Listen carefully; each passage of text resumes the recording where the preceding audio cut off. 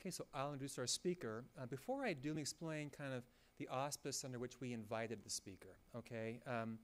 In 1965, a book that was later translated into English as Freudian Philosophy, in that book, Paul Ricoeur coined what would become a very famous phrase. He called it the hermeneutics of suspicion, pointing to kind of a school of thought. And this school of thought, Ricoeur argued, emerged in the 19th century with Marx and Nietzsche before arriving at even greater theoretical sophistication, maturity with Freud's concept of the unconscious in the early 20th century. And these thinkers, this trio, right, Marx, Nietzsche, Freud, transformed the concept of interpretation, Ricoeur says, from the reconstruction of textual meaning to what Ricoeur called an act of demystification, a reduction of illusion. Marx, Nietzsche, and Freud, he said, viewed consciousness primarily as false consciousness, such that any meaning, whether moral or social or aesthetic or what have you, was seen as a surrogate of something hidden, something repressed or violent or mystified. Now, by naming this tendency towards suspicion in the 1960s, Ricoeur was far from exorcising it. Deconstruction, just beginning to appear on the scene in the mid-1960s, would take suspicion further still, perhaps especially in the work of Paul de Man, who asserted that constitutional falsehood informs language and hence all human consciousness. That it operates kind of a double register at once, but never at more than one at the same time, at least in consciousness, so that what you think you're saying, something else is happening in the language, and you've got to kind of what's happening in the language, something else is being said on the surface. It's a complicated arrangement. But what it says is that no interpretation can be exhausted, meaning always exceeds what we intend it to mean, etc. And de Man took that kind of thinking quite far. And in fact, this was a profoundly widespread notion that whatever we're thinking, something else is happening not only in our consciousness, but in language that we use. And it informed virtually every aspect of contemporary thought, postmodernism, at least certain branches of it, cultural studies, new historicism, and more. Now, it's difficult to date the precise moment when the ethos of suspicion began itself to be called into question by scholars. But today, a wide range of ideas, reading practices, and schools of interpretation exercise what we might call a kind of a faith in, and it could be a faith in sincerity, a faith in communication, a faith in the empirical verifiability of interpretations by, for example, teaching computers to read and then crunching textual data, a faith in science, a faith in our capacity to enter into the secret life of objects, and even in some cases, a faith in religion. And because this post-suspicious mood is so pervasive, and because it raises new and interesting and important questions about so many things, including religion, we thought we'd choose as our Humanities Center annual theme the phrase, after suspicion, ... So what now? Where are we? What's happening? And yet, it's fair to ask whether the effects of this new spirit of the age have been entirely salutary, or whether it's necessary to ask some important questions about this new mood, skeptical, or at least open-minded, if not themselves suspicious questions. And to help us think through this question about where we are and what it means and why we might not be so content with where we are, we invited today's guest to speak to us. And that guest is Greg Lambert.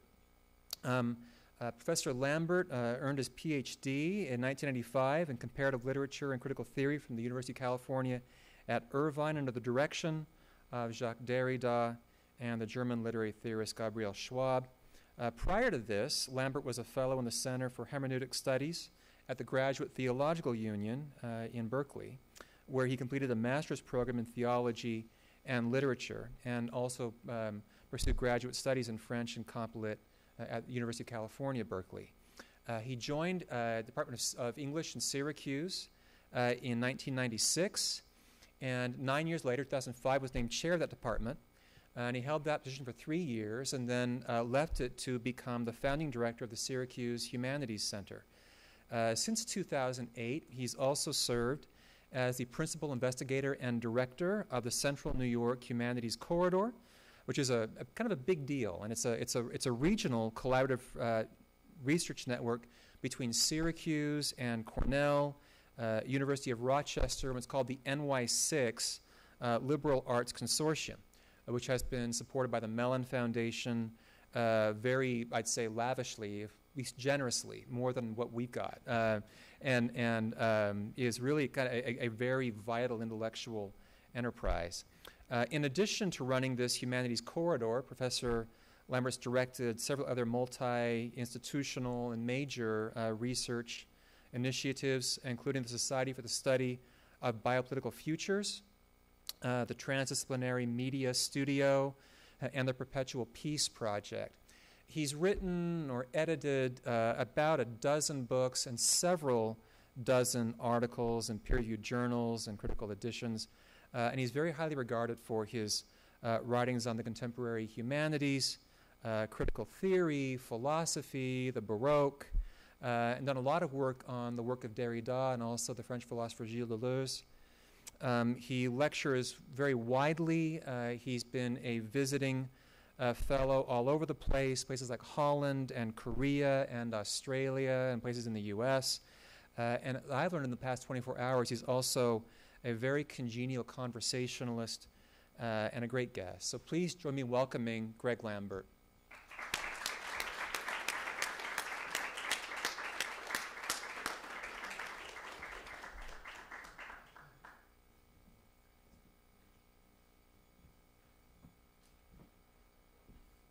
Well, thank you. Thank you, Matt. That's a wonderful introduction, if not a little too long. I'm going to have to shorten my bios when I send them, or I just won't send my web pages anymore or anything like that. I'm really pleased to be here. Want to thank Brooke particularly for all of the organization. It's been really wonderful. I had a nice night at the guest house last night. The mountains, looking at the mountains with the clouds over it was just sublime to be able to go out for the walk this morning in the chilly Utah air, the fall air, so I really appreciated that. But, I mean, the high point so far has been a conversation that I had with faculty and students this afternoon over some of the work that over the book. Basically, we could hold that up a little bit, or maybe. So what I'll be talking about today really is, when I was invited, I didn't have time to really kind of like do a complete brand spanking new lecture.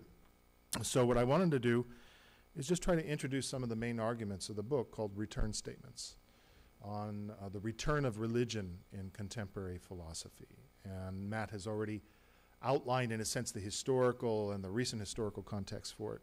So my book takes up what is the most recent of many returns of religion in contemporary philosophical thought. And this one occurred in the context of, or immediately in the wake of 9/11 in North America, within philosophy and within academic philosophy in particular, and within the strand of what was previously hermeneutic, the philosophy of hermeneutics or deconstruction.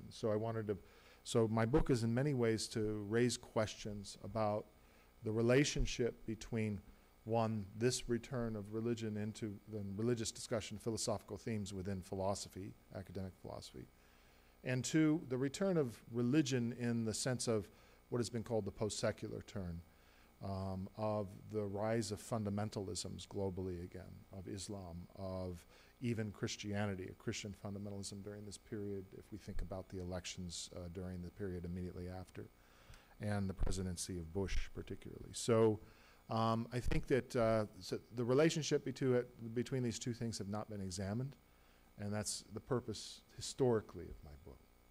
So let me just talk a little bit about, to give it a context, and then I go into the question of what is philosophical fundamentalism today, which is the title of my lecture. So a return statement refers to a term in computer logic denoting a subroutine or a program, which I use to describe what had commonly been called the post-secular turn in contemporary or continental philosophy and theory, which has been taking place in North America and UK during this period after 9/11, even though there's a tradition actually of this that dates back much earlier to French phenomenological circles from the early 1980s. In my writings from the latter period of the tradition, my critical response to the phenomena was primarily motivated, as I just said, by a series of questions concerning its relationship to another sense of the post-secular that was taking place just after 9/11. I wondered, for example, how these two returns of religion could be taking place so near to one another without being directly linked. And like, for instance, the same horizon viewed from two different perspectives of the globe. From one perspective, the horizon of religion was viewed as an evening or a decline. From another, as a morning of the next day or the next age, of a time after religion. According to the first horizon, the semantic and cultural meaning of religion was weakening and philosophically pacific, though not necessarily pacifist.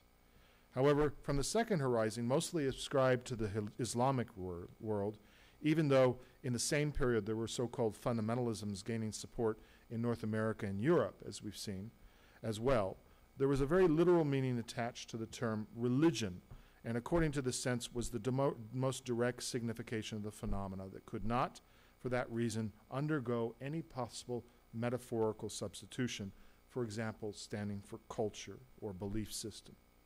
Moreover, from the horizon of the morning of the next day, the weakening of the sense of religion opened another new set of new semantic possibilities for other terms like community, faith, love, God. These became weakened in their religious significance and therefore opened up possibilities that these would have new meaning in a different age. Thus, weakness was also presented as a method of striking through or crossing out the literal or fundamentalist sense of the term religion. One could proclaim, for example, one's faith without necessarily being religious, just as one could be a militant without proclaiming violence, or a fanatic without necessarily being a fundamentalist.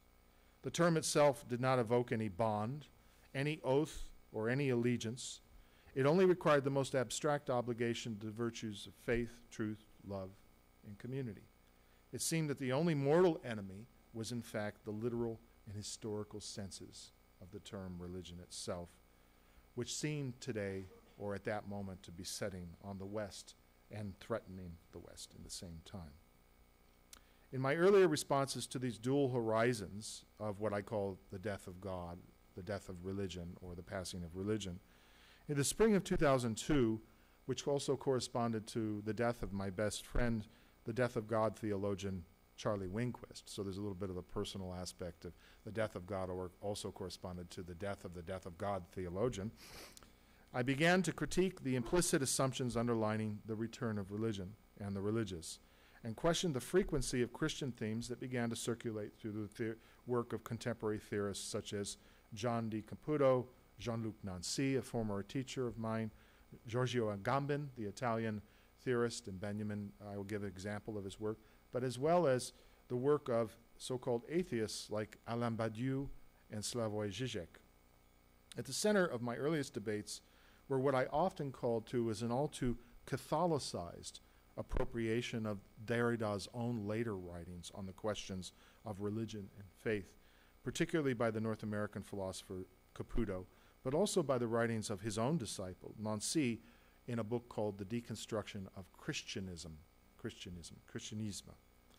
My earlier debates with Caputo were well known and were the focus of a public forum that took place in the American Academy of Religion in 2003, which was subsequently published along with Caputo's reply in the Journal of Cultural and Religious Theory, which is an online journal that I founded along with Winquist and the other theologian Karl Raschke.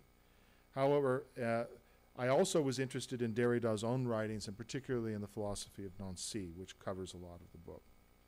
For me, what was most troubling was the different senses attributed to the term religion that was being ascribed to these different horizons that I talked about of the so-called post-secular. Let us keep in mind, and this is something that will underwrite everything that I say today. I say about the term religion is that there is in fact, no proper origin for what it designates. No proper philological, etymological, philosophical, or even theological origin. That the history of the term itself is bound up with the historical development of Western institutions, in particular after Rome, the rise of the Roman Empire. Following Derrida, I employ the work of the Indo-European linguist Émile Benveniste concerning the absence of what he defined as any proper original or proper meaning of the term religion from either its Latin or Greek senses, which is actually derived from 3 etymological sources, which he says merely serve as its equivalents. The first source is the Greek term threskia, which means cult or ritual observance. The second is the ambiguous senses accorded to the Latin term religio, which one sense, in the Roman sense, purely Roman sense, means to have scruples, to have what we would today call morals, or to have a set of inhibitions concerning actions that define, in a sense, a sphere of action and practice that defines the religious. But in another sense, which becomes, according to Benveniste, a very particularly Christianized sense of the term, which is drawn from the word religare, which means to have an obligation or to make an oath. In other words, there is this conflict between these two senses of these two Latin words that are conflict over the determination as an oath or an obligation. But even the stronger sense of religare, the oath or an obligation that binds the subject to a site or a place. And we could think of, for instance, in the Christian religion, particularly the place of either baptism, conversion, or death, crucifixion, or both at the same time.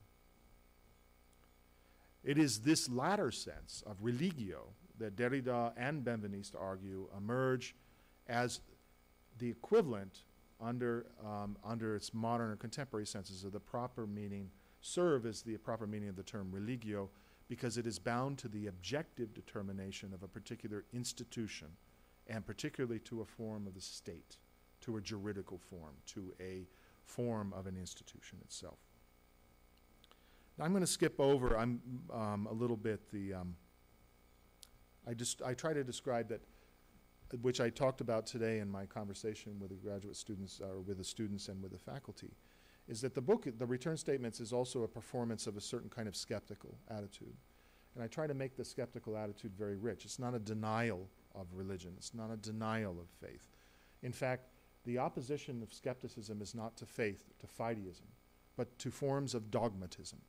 And so what I try to do is perform in the contemporary moment a certain kind of skeptical response to this in a way to conflict with, in a sense, certain claims concerning what the meaning of religion is, a definite meaning of its decline, of the post-secular, and so forth. But the skeptical response leaves open, or leaves possible, an experience or an existence of faith that cannot be approached simply by philosophy or by concepts. So.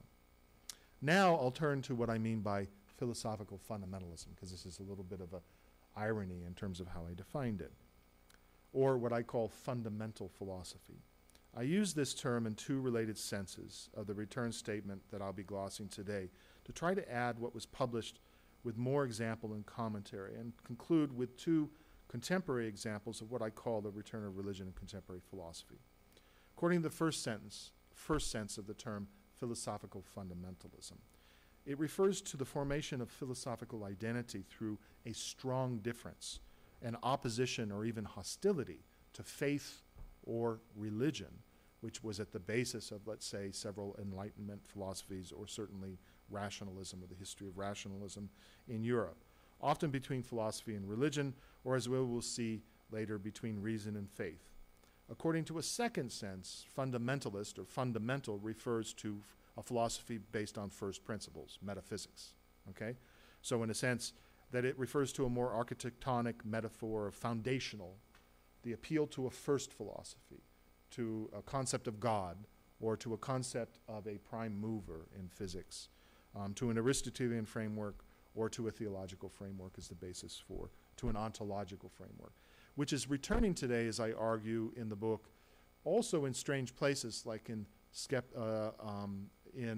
speculative realism, or in object-oriented ontology, which also takes the form of a first philosophy, of a fundamental philosophy, foundational philosophy, which claims an access to experience or a meaning or the being of an object without any empirical or any subjective relation to that. So this is, in a sense, a return of a certain kind of foundationalism within contemporary philosophy, and even in the phrase new materialism today. So to address the first sense, which I'm not going to deal with the second sense as much directly today, Let's begin by referring to a statement that appears actually very early on in Heidegger's 1927-28 lecture course in Marburg. He wrote, "Theology is a positive science, and as such is absolutely different from philosophy." Here, Heidegger's precise term, absolute, refers to a difference that is not soluble, that cannot be mixed up, it cannot be diluted or weakened or watered down in any way in order to remain philosophy. It is for this reason that he states later on, very explicitly, there can be no Christian philosophy. Why?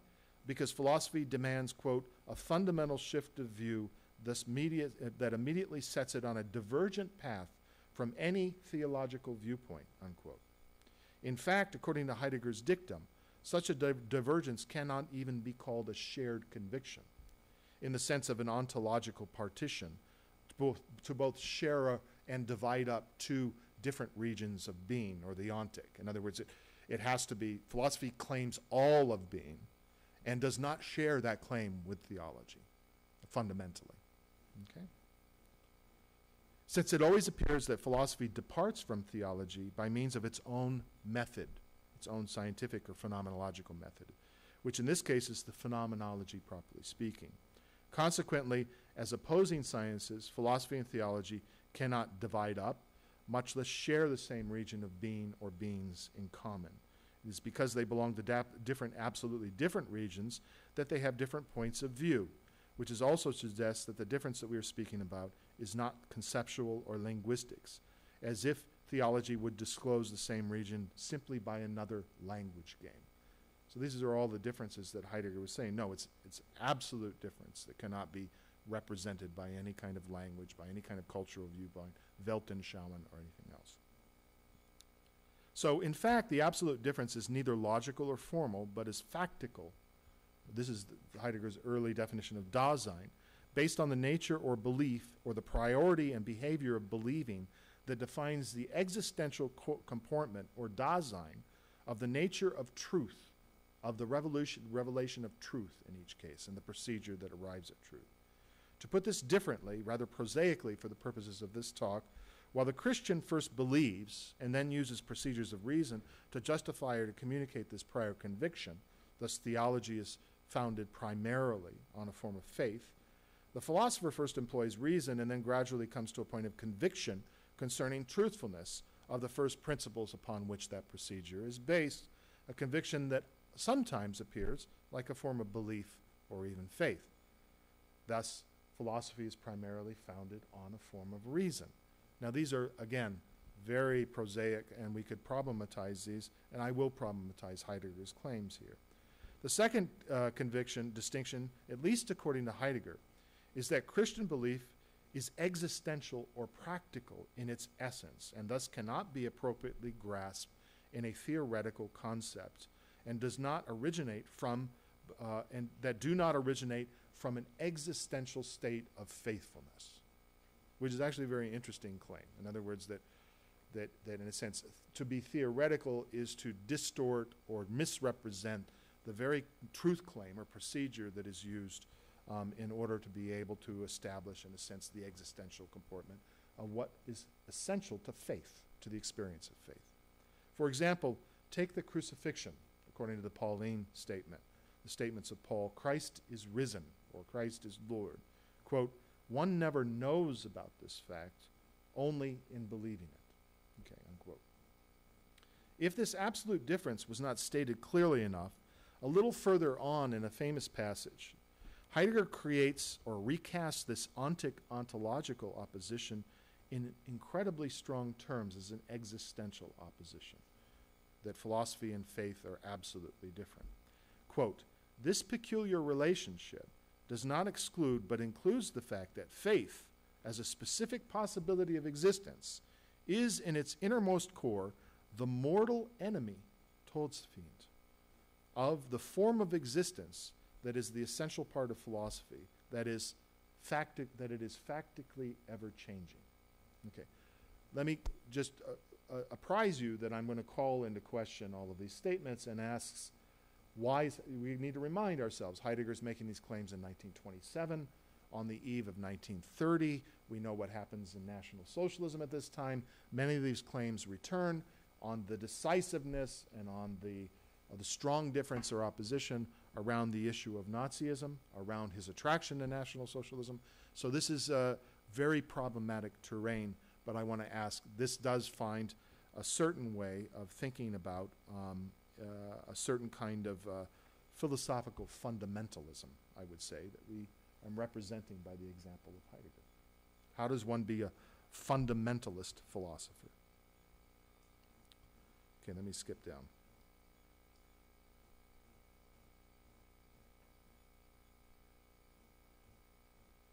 So, speaking more, there is even in Heidegger's language a hostility between philosophy and faith that emerges historically from the fact that the form of existence of faith belongs or is likened to another culture that Dasein reacts to in the creation of its own particular or unique history. One wonders, however, according to Heidegger's hypothesis, whether the origin of religion is always bound up with what he calls a reaction to bare life, and this is the term that Agamben uses. It is in reacting to the mere or bareness of life that both philosophy and religion originate in their Dasein, in their belief systems, which means that they emerge reactively against life itself, or the definition of life itself. And in doing so, change the very principle of life. And this is a really interesting thesis in terms of how each philosophy and religion take as their fundamental concepts Zoe, life, physis, nature, or God, the principle or the creator, ens creator of life. Okay? So it's also a very interesting argument if you think about the question of the emergence of both forms or both cultures. For example, we might see this double movement of reaction and hostility that determines the social or historical movement of emergence of social identity as well, including sexual identity or ethnic identity, which is also tied to the creation of new cultures and new proclamations of factical existence, as well as new forms of Mitsein, of sharing community or sharing a certain determination of identity in common. These are also at the root of a determination of what religion is. It's the emergence of identity that is communal and factical at the same time, based upon a fact, but always appear against other differences that are ascribed to past cultural and social formations of existence. The differences, for instance, determined by Eurocentric historical culture or heterosexual social identity, for example, sexual identity or gender identity. These new proclamations of existential difference might even said to be resemble positions of faith or religion within the contemporary and modern world. Although these new cultures of faith do not always strictly appear within the form of religious phenomena, so-called or defined, I would argue that they share the same sense of facticity, of being factically anchored in experience or in existence, born from the same demand for a new meaning and a new creation of historical of a living culture that grows from this proclamation of identity, and thus could be said to belong to the same history as the history of religions that have unfolded from earlier sources, from earlier proclamations, including the Christian proclamations. As Heidegger remarks, whether understood in a positive sense bound up with the diversity of historical formations, or in a negative sense in which the history appears as a burden or hindrance to the moment of creation itself, like for instance when we say Eurocentrism today, or it is often a claim that says that history is what is an obstacle now, or a past that binds us or prevents a new creation of the future, or a new creation of culture. So these, in a sense, have a vivid demonstration of a certain notion of that facticity, is where life emerges and seeks to to secure itself against a past. But in philosophy also, we might acknowledge that the hostility is also historical. This already presupposes that there are other forms of faith that could emerge to take place, religious forms of faith in other historical moments. Thus, what Heidegger calls absolute difference could take the form of a reaction against religion in one historical moment of philosophy, that is the Enlightenment, a reaction against bourgeois morality in the next, in the 19th century as a reaction of particularly Marx, Nietzsche, and Freud against a certain bourgeois morality and the state that, in a sense, that develops into a culture of philosophy.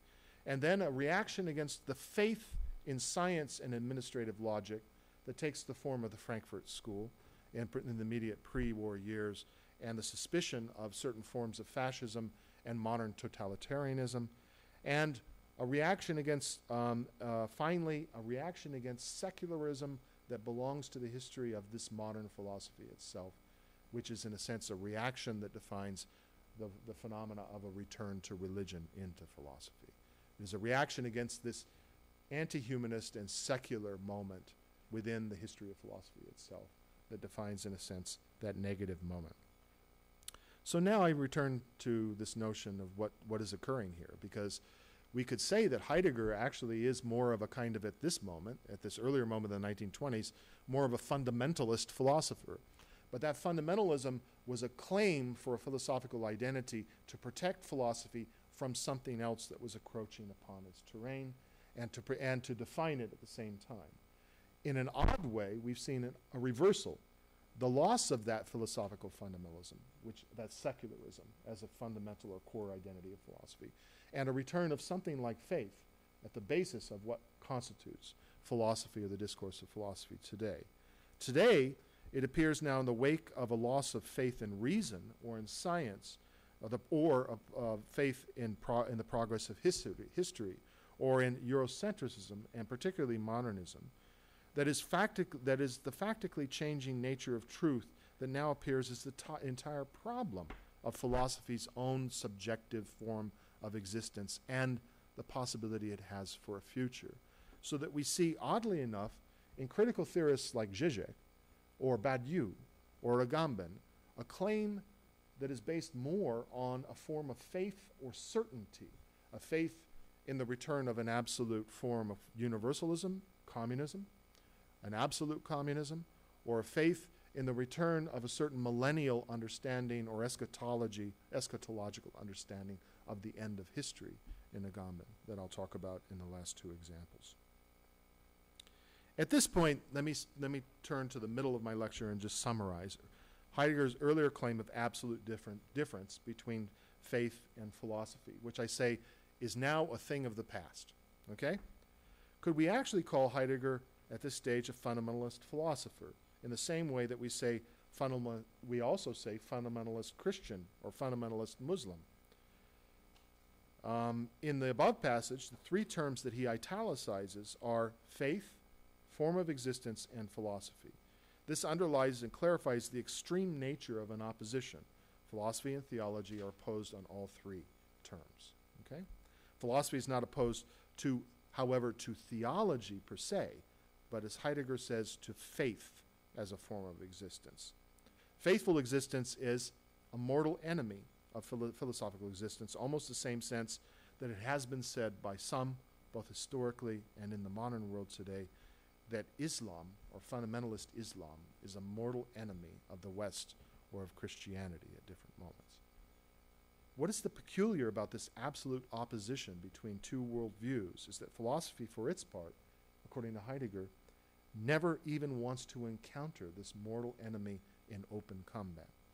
As I said above, it is for this reason that philosophy historically seems to want to withdraw from the field of combat or conflict, to live in another possible world, a world not defined by faith. Moreover, it is only by understanding the opposition that philosophy and theology actually resolve to live in incompossible worlds, according to that they can ever, in the future, ever hope to communicate. And that's Heidegger's argument. It's only because they live in different worlds that they can actually talk. Thus, it would seem that the affirmation of an absolute difference is not of overt expression of struggle or kampf, but a suspension of any kind of actual violence. And in some ways, this almost resembles, at the same time, Schmidt's thesis concerning the friend and enemy distinction as being the most decisive distinction of the definition of the political. It's almost as if this moment Heidegger was doing the same thing in philosophy, to try to define philosophy on a fundamental difference. So let me turn to my response to this earlier phenomenon of the my response to this claim of absolute difference between theology and philosophy, or between faith and philosophy, I would like to maintain, whether I factically believe it or not, that is, I don't give assent to its either it exists or to its negation, if only to cause something to appear against our historical moment on either side of the line which has been crossed through, is that not only by some philosophers and theorists today, if there is a concerted attempt to leap outside the squared circle of this absolute difference between theology and faith.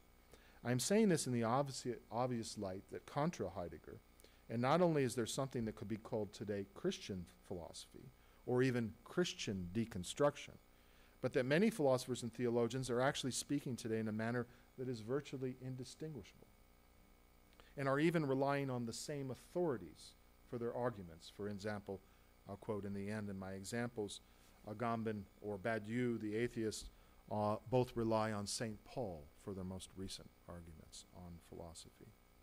This is not simply saying that many so-called philosophers are reading the Christian Bible with a renewed and somewhat peculiar fervor, although this is certainly the case, and we could easily list off the names of the most illustrious members of a certain tradition of continental philosophy to discover that they are also members of a newly founded Bible study group in philosophy that includes Zizek and Badiou as weekly participants.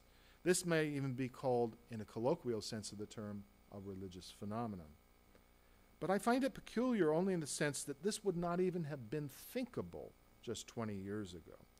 As recently, in the same tradition of continental philosophy and in the same form of critical theory.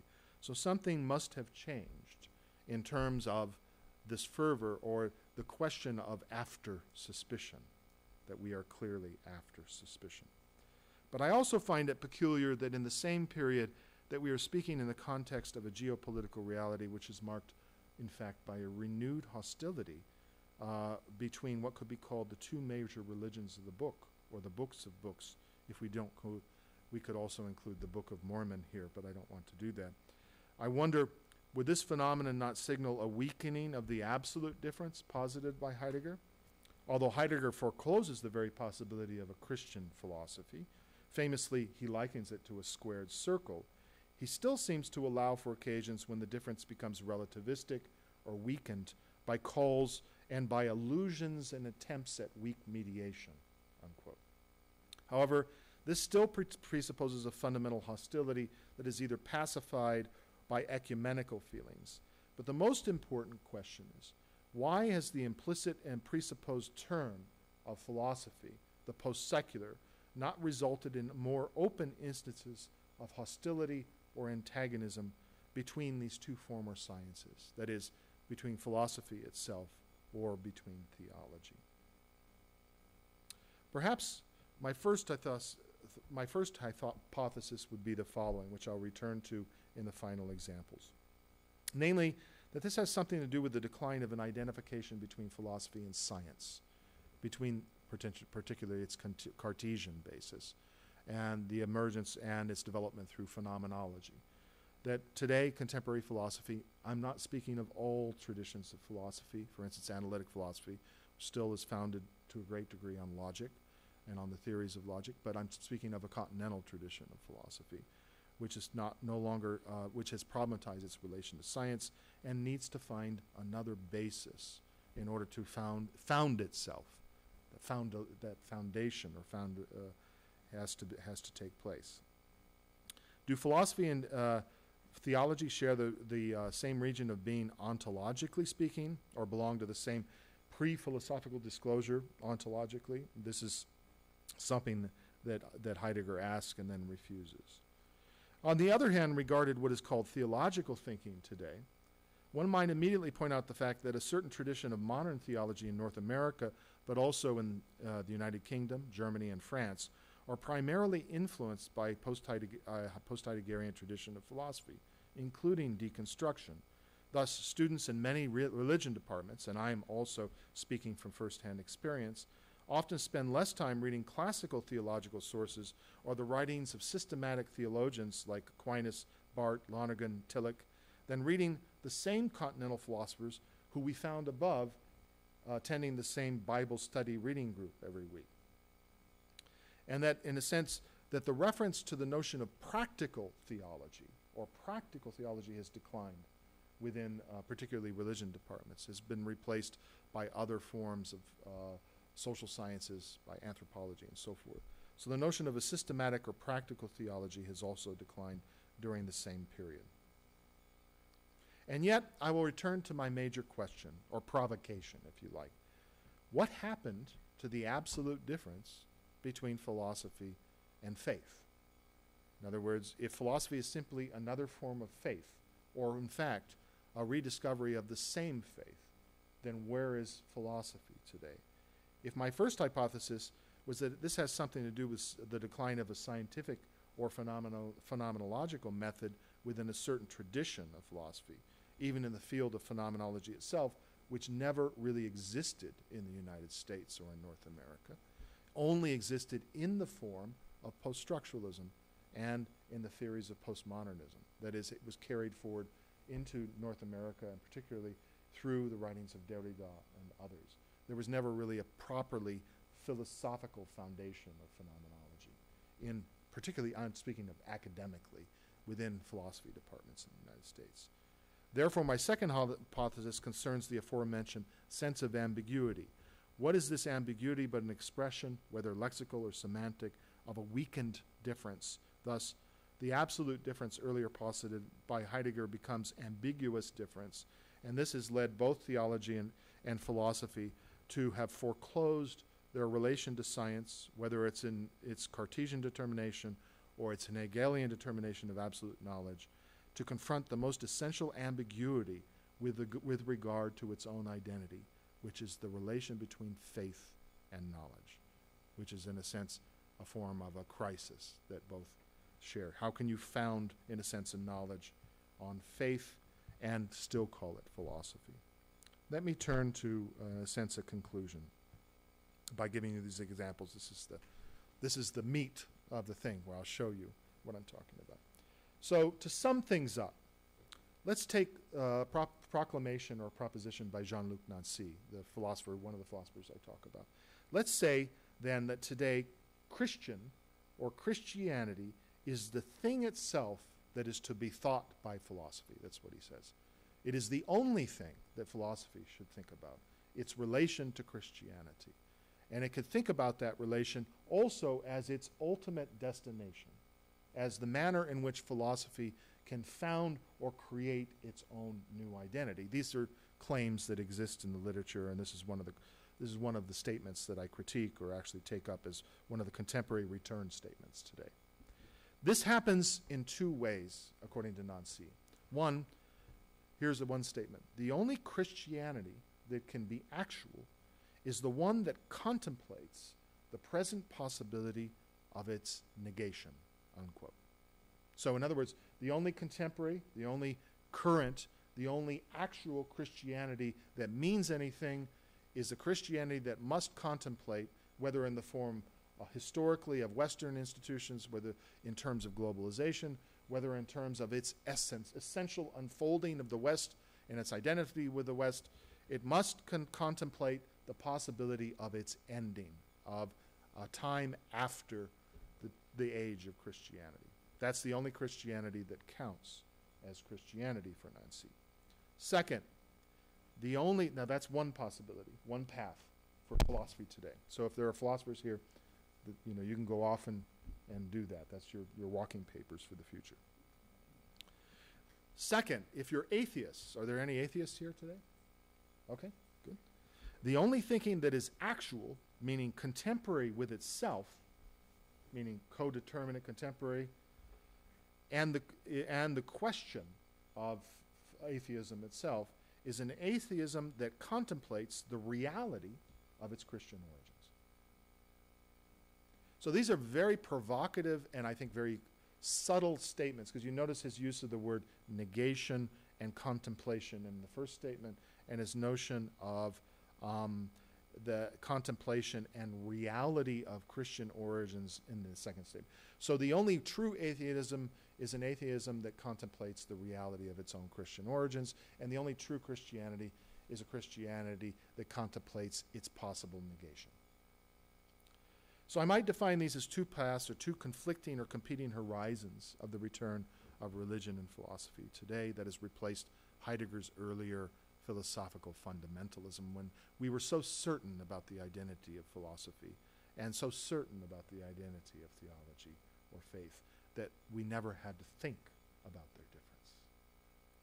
So I would prefer to say that we notice these horizons are both defined negatively, and even by a presumption of the gradual disappearance of religion itself in a positive form at the basis of both statements, and what it formerly designated, leaving in place of it a future something like a religion without religion, which is a phrase that's used quite often by Caputo, but also by Nancy, a deconstruction or self-deconstruction of Christianity or Christianism. According to the first path, explicitly, the Christian content of philosophy is negated, negating the thing itself of Christianity, but leaving in place the concepts which are also Christian in origin. And I'll give you an example of that in a moment. For the purpose of this lecture and because of lack of time, and here I'm playing a little pun on the contemporary time we live in today as the time of the end of days, the eschaton, according to a phrase of the Ephesians that Agamben quotes in his book, The Time That Remains. I'm also referring to the time of my talk. I will not follow Nancy's resolution on these two paths, but in a sense take up the two examples of these two statements.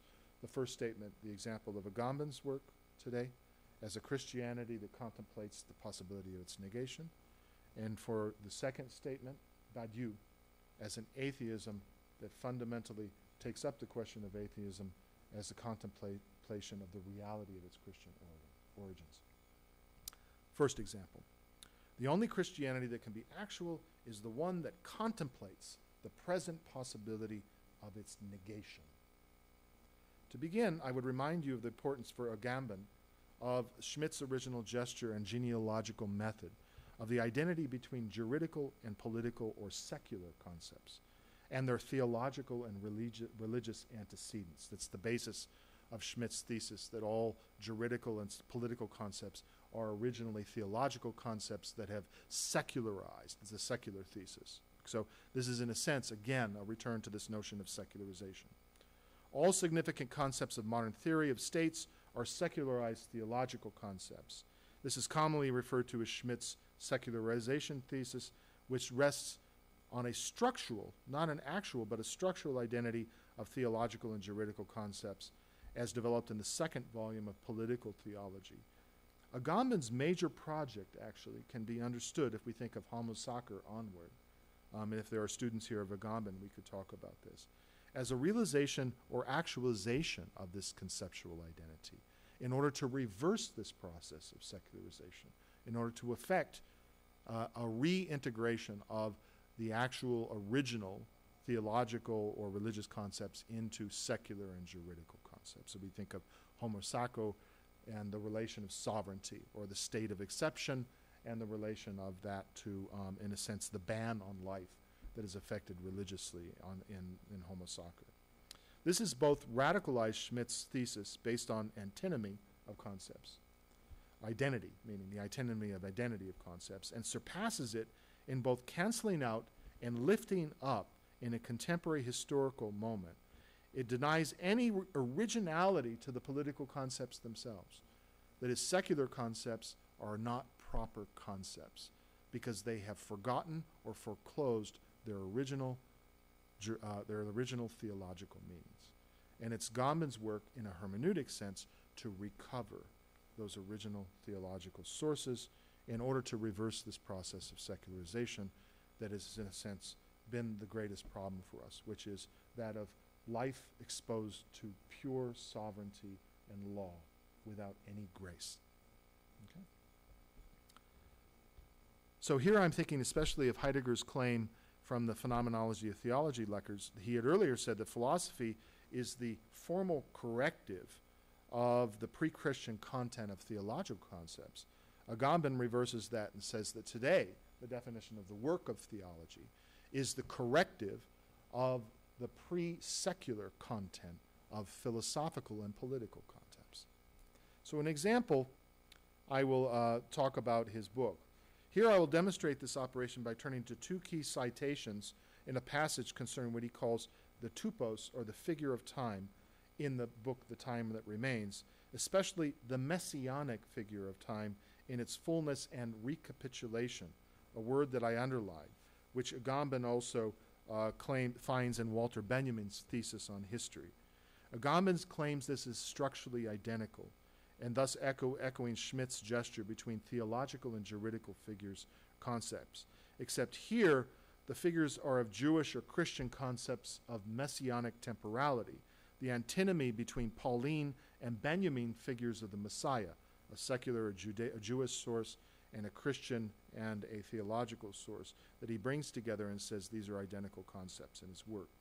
Referring to Paul's use of the Greek term anaktuphalos, I'm not sure if I said that correctly, which Agamben claims literally means to recapitulate. And I'll read the passage in a second. In reference to an essential passage from the Ephesians, where, quote, Paul lays out the divine project of redemption of history. Okay, this is a quote from Agamben. Paul writes, quote, as for the economy of the pleroma of all times, the fullness of all times, all things are recapitulated in him, things in heaven and on earth. How many people remember this? This is from the Ephesians. This is after his divine plan. It says that in Christ, or in the Lord, all things are recapitulated in heaven on earth, and that basically all the fullness of times are present to one another in this time, the end of times. Of course, perhaps as an aside, we might want to quibble with Agamben's exegetical skills on this passage, since actually Paul did not write the letter to the Ephesians, and perhaps even for his skills as a Greek translator, since the verb recapitulate is a bit forced if you think about it, particularly if Paul was writing to an early Christian or basically a Greek audience that were mostly not all composed of literate people. So in a sense, the Greek term is possible to translate that, but it doesn't really carry forward the metaphor that he's talking about. So actually, in a sense, what he's addressing is a more literal rendering of the above sentence would be, as for the administration of all times in their fullness, embracing the times in a messianic age in their entirety, all things are summed up under one head. Meaning, in an economic sense, everything occurs in the same balance sheet, and Christ is the one who calculates everything in basically all times add up to this one moment in this one present. Things on heaven and earth. So recapitulate gets that, but in a sense, Agamben chooses it probably because of its metaphorical notion of cap, all capital, all, the head, recapitulated. So he uses a metaphorical way of thinking about it in order to be able to try to render the same sense.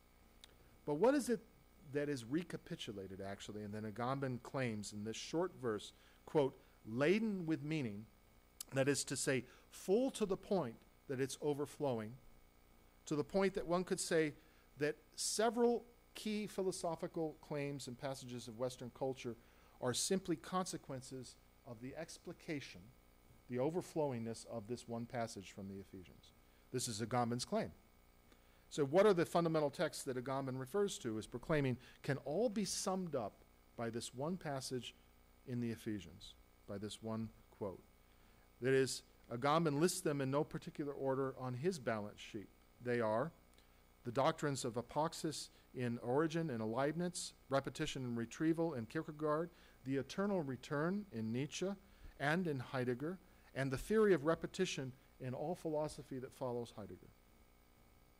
So here you see the original verse from the Ephesians now functions as the heading in which you can add up all these theories of time and temporality in their fullness, and in a sense it restores then the original meaning that is no longer secularized by these philosophical texts, but in a sense return to their theological source in Paul, or actually the quasi-Paul that wrote the Ephesians. They are like metaphors or analogies, partial expressions that do not add up to the fullness of the original verse, but which more function like fragments of an original creation, of an explosion of the universe that in a sense landed at different points historically in these different historical moments, including the theory of the eternal return in Nietzsche and in Heidegger. It's quite an amazing, and I admire philosophy that does this. But the question is Agamben at that point actually able to speak as a philosopher at this moment when he makes this proclamation? This is a proclamation. The truth of all texts, all these philosophical texts are contained in this passage from Ephesians. What is he doing? He's proclaiming a truth that can no longer be demonstrated or proved philosophically, but only by a form of faith that must exist prior to this. So it is not simply a negation, the possibility of, but actually an aufgehoben, a lifting up, a negation that preserves and restores, in a sense, the original image of that, of all of that secular tradition of philosophy that we talk about as a modern philosophy, and fulfills, in a sense, the mission, evangelion, his missionary, his gospel, his mission in the contemporary moment. The work of Agamben is our modern Paul. He is bringing the good news that Christ is risen, and that basically that to restore again all things under the head of Christ. If you excuse the pun, this is a way of dehistoricizing the entire tradition, the secular tradition of modern philosophy, which has been, in a sense, the bane, let's say, and the basis of many of the, as we talked about earlier, the reaction against a previous culture or tradition, that is the culture of secularism, the culture of anti-humanism, the culture of modernism, culture of modernity. These were the cultures of philosophy that are being reacted against today by procedures that, in a sense, can be demonstrated in this. In its modern development under capitalization in the late democratic state, and thus to restore, recover, and set upright, actually, to turn on its head the full and Christian essence of parousia, the fullness of time. Here, Agamben's theological reading of time between resurrection and parousia, the end of time, is both extremely accurate, theologically speaking, and highly performative. Here, eschaton, or the time, actually, which means the time between resurrection and parousia, the time between resurrection and return, is neither some supplemental time added on to time before or the past, neither is it a time of waiting or idleness.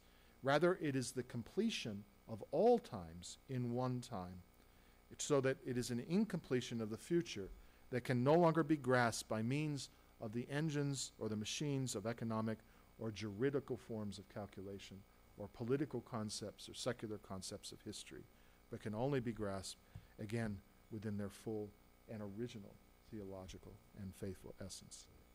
To put this in a more messianic figural language, in the time that remains, that is the time that we are living through now, which is no longer historical time, but eternity, since the Messiah has come, he is near, imminent to every moment, and he will come again.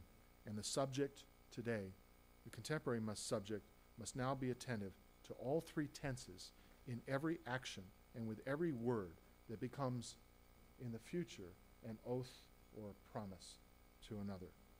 Moreover, it is because of the fullness and the completeness of time, which is present all at once. This is what allows or authorizes actually Agamben to employ Paul's original epistle to the Romans as being contemporaneous, as being our contemporary to the readers in the contemporary world. Because today, in a certain sense, we are the Romans, in the same way that it allows Paul and Benjamin to become contemporary and fellow travelers. Finally, here I underline the significance of the speech or proclamation that we have witnessed at the conclusion of Agamben's epistle, which is said to be performative of the faith in the parousia. The word is no longer the Greek logos of philosophy, which, as Paul said, basically the Greek, which, as Paul said of words and codicils of the Jewish law, was now just garbage. But neither is it the word of the Gospels, that is, not even theology strictly speaking, since theological discourse has historically mistaken and deformed the fully active and essential meaning of the Christian word by consigning its origin to a past that must be recovered in the present, instead of a present that must be acted and performed in the moment that has no past, in the eternity between faith from hearing or hearing through the word of the Messiah. Thus, like the speech of Paul, which is neither rabbinic commentary nor, as he says, not a new gospel. Paul did not give a gospel. Okay, he was the apostle. Agamben's commentary is neither philosophy nor theology, nor is it allegory nor analogy, as in the Thomist figure of interpretation of the old and the new, of the old law and the new law, since it proclaims only to speak from the hearing of faith that Christ is resurrected, Christ is Lord, eternity is now. I'm going to skip Badiou because that's a dramatic ending. Thank you.